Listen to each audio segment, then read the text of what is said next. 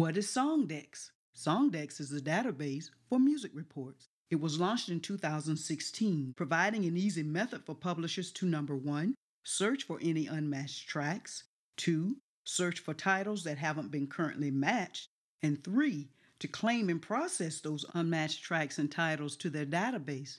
Publishers can also use Songdex to register new titles.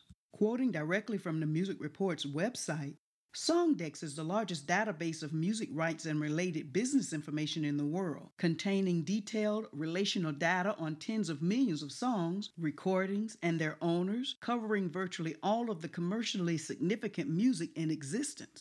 I published a video on how to register your songs with Music Reports. Well, you can also use Songdex to register new works as well. You don't want to register songs that are already in the database. Be sure to watch that video to understand how the process works because it works the same. So then you may be wondering, why do I need to use Songdex then? You can use it to quickly search to see which songs are already listed. Let's take a look at that right now. Right on the Music Reports website, click the Songdex tab right in the middle of the page, put in a title. It's going to ask, are you a part of the music community? If you are, click yes. If you're not, click no. Then in the top corner, you'll need to create an account with an email and a password. I already have an account, so I'll just click yes, put in my email, then click on Let's Go. The search result will yield a page or pages of information for every songwriter and publisher, performer that has recorded that particular title. Rather than going through all of those pages, I can add a filter or search criteria, which I'll add writer, put in my name. That way the search results will take me directly to what I'm searching for versus going through all of those pages.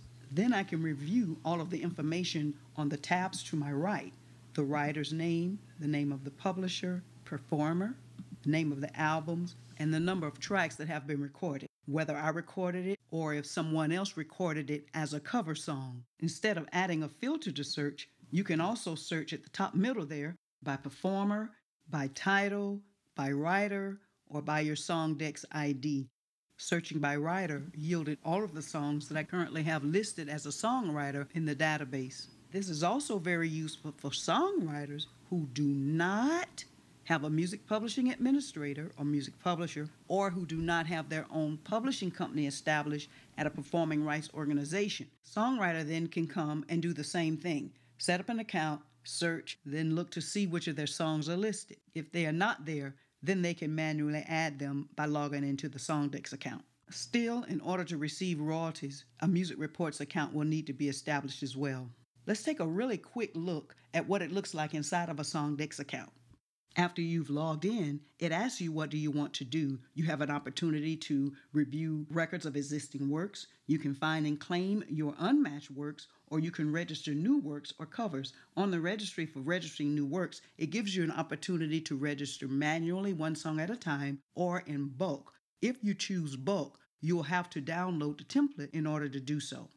On the Claiming tab, find and claim your unmatched works. That's the process we went through in the tutorial on how to register your music with Music Reports. The process is the same. These, as well as a few other options, are also available on the left side of the page. So if you want to find out more about it, go ahead and register. If you're a songwriter or music publisher, you definitely want to look at it, especially if you've not set up your Music Reports account. You want to do that as well. I want to make you aware also of this available resource. You can register your songs or claim your songs here at Songdex or at Music Reports. Do one or the other. The last thing you want is to have a lot of duplicates in the system. Let me know in the comments below how you've been enjoying, or if you've been enjoying, these tutorials, tips, and information.